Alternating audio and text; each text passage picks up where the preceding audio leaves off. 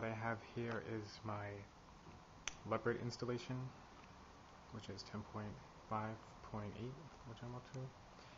And what I'm making right now is a super drive, which is going to be able to install all of the operating systems you see here, so that in the event I ever have to install anything ever again, I'll be prepared and I won't have to go grab any install disks. I'll just have everything on this drive. So once I set up how I wanted everything to be partitioned, how I wanted everything to be formatted, I'll just go ahead and click apply and watch everything go.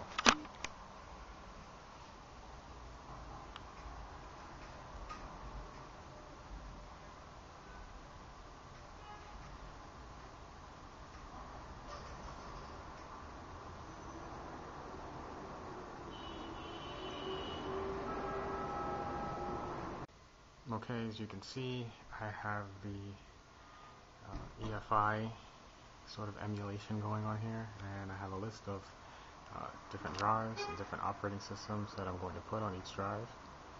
But for now, I just have the Mac one set up.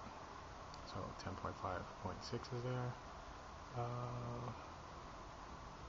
And what we're going to do, 10.5.6 and 10.6, there it is. So let's get installing.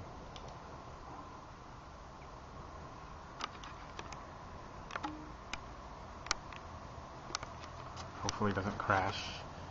It might crash.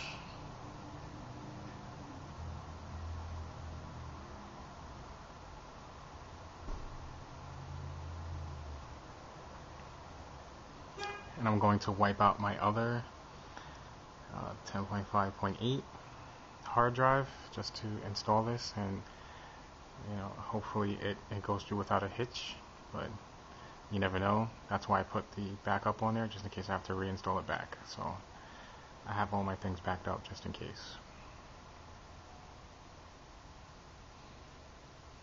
But since I'm not using a CD-ROM, hopefully things should move a little faster.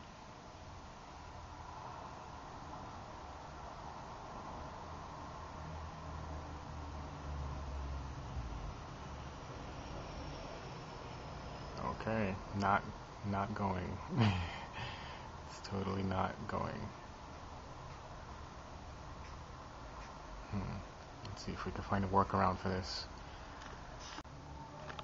Okay, so I was finally able to get it to boot, but what I had to do was remove both of my video cards, PCI Express, and use just the built-in onboard video.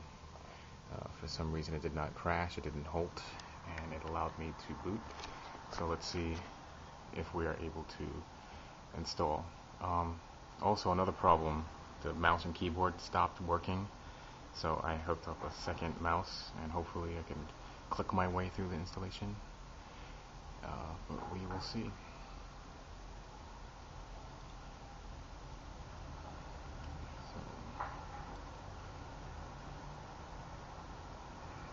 There's not enough space on this disk. I should be able to tell it to go somewhere else.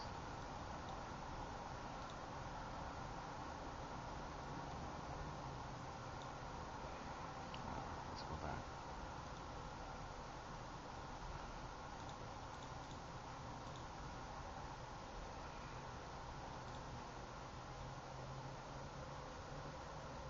It's only recognizing this disk, which is an external drive that I have. It is not recognizing anything that's already inside the computer, so that's another problem.